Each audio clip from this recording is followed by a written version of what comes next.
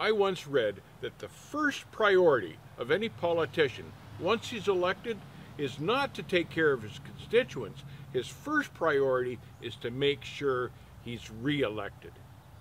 If you're looking for a really good carrier that you can stay with rather than hop from carrier to carrier, check out GP Transco. They're an honest, transparent company that does not micromanage their fleet. Their first-year drivers make between $80,000 and $90,000 a year. They're a W-2 company with benefits. Check them out at gptransco.com. So if you're a politician that has made a series of bad policy decisions that are affecting your country and adversely affecting your numbers, and you've made huge mistakes with these policies, your first goal is to try to hide these mistakes from the general public because you want them to vote for you again and you don't want them to see the damage that you've caused. Take in point the Biden administration on the energy crisis and the energy policies it's put into place. Now, the first day in office, Biden canceled the Keystone Pipeline, and he's been on a green energy roll ever since. Now, what's happened is that this has hurt the economy because in reality, the country needs oil and it can't transition to any sort of a green energy program overnight or even in one term. So Biden's green energy agenda is hurting the country, and it's creating inflation, and it's driving the cost of everything up, including the price of diesel fuel. So if you're a politician, how do you hide this problem?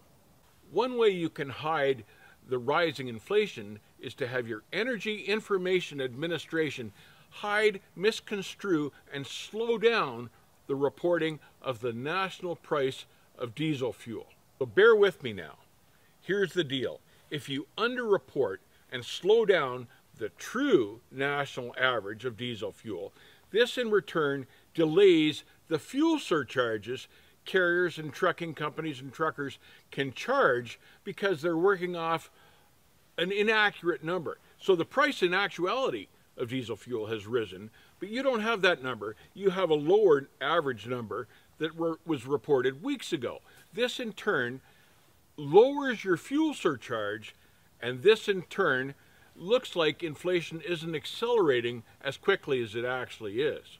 But what this actually does is it means that trucking companies and truckers are technically undercharging and losing money because of this inaccurate reporting. The diesel fuel price in reality is up here.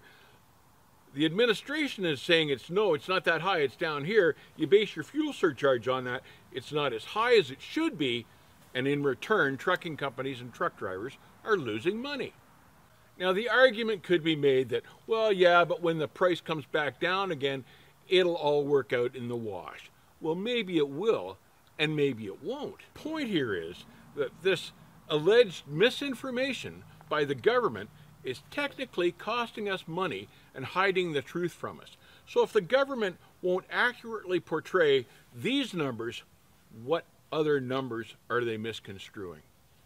The bottom line here is, if this misinformation and inaccurate reporting is costing the trucking industry millions of dollars, what else are they doing wrong? And the bottom line is, these actual numbers are going to catch up to us and hurt us eventually, and it's going to be worse than what we forecasted for.